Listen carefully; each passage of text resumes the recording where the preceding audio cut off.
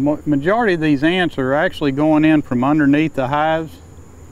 The beekeeper's been doing his best to try to treat around them to slow these ants down, but he's not been very successful at it. Pest control expert Tom Rasberry knows a lot about fire ants. He knows how destructive they can be, how quickly they multiply. He knows how to kill them and how to keep them from coming back. But most importantly, Tom knows that these are not fire ants. These ants are much, much harder to even attempt to control compared to fire ants. No, these aren't fire ants. They're worse. These ants are commonly called raspberry crazy ants. Probably will be the worst insect that we've ever had to deal with in this part of the United States. That's always about 30 seconds, and then it starts really getting weird on you. A non-native species, the raspberry crazy ant, most likely came to the Gulf Coast on a trade vessel from South America. Now, the scientific name for this stowaway is, you ready? Paratrechina nirpubans, commonly known as the raspberry crazy ant, named after, you guessed it, Tom Rasberry. He discovered the little buggers back in 2002. In 2002, I was at a chemical plant in Pasadena.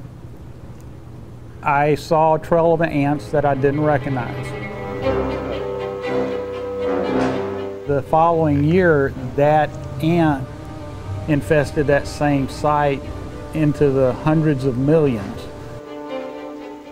That's when all the light bulbs and whistles started going off, and that's when I called in Dr. Gold at Texas A&M and asked for them to help me identify it. Each layer.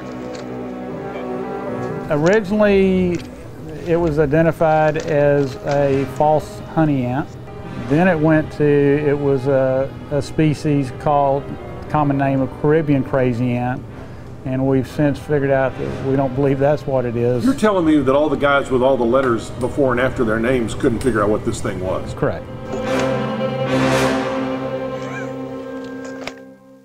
Right now it's called the raspberry crazy ant. But you're raspberry. Yes. You've got an ant named after you? Yes. I don't know whether I've soiled my family name or brought prestige to it. It means a lot to me to try to make something happen with this ant, because I think it's going to devastate Texas. When you say make something happen, you want to kill them? Well, I want to kill them, I want to learn how to control them, and I want to do it before it's too late.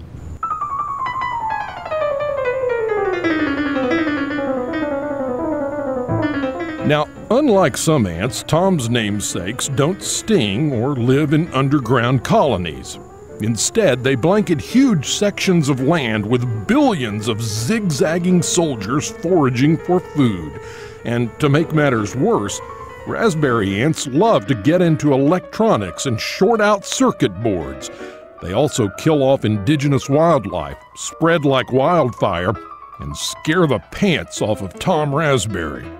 At the current rate of spread, I feel like they're going to pretty much take over the entire southern region of the United States.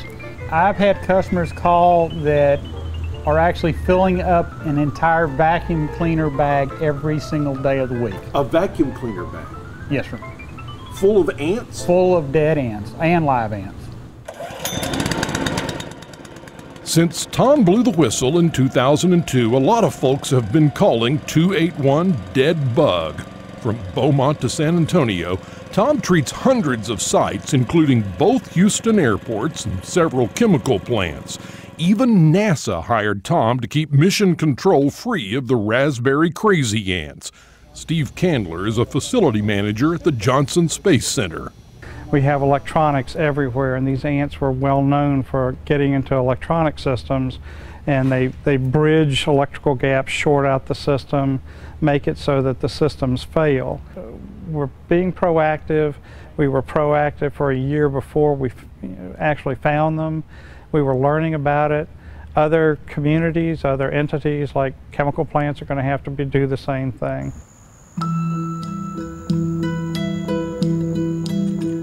Back at the infested bee colony, the scene is grim. The problem with these ants, they're so small that the bees don't have any natural defense because they can't sting them.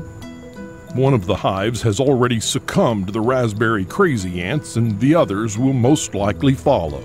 The honeybees are simply outnumbered and defenseless. Tom Rasberry knows how they feel. Though most days seem like a losing battle, Tom is determined to stop his namesake from taking over Texas. You see, Tom's a good exterminator, and a good exterminator always finishes the job. I'm going to keep doing all the research and helping with any projects that I can. I feel like, it may sound corny, but I feel like it's my duty to at least try to do my part where we can have something happen, get the federal and state government to actually step forward and do what needs to happen. At this point, I don't see a happy ending.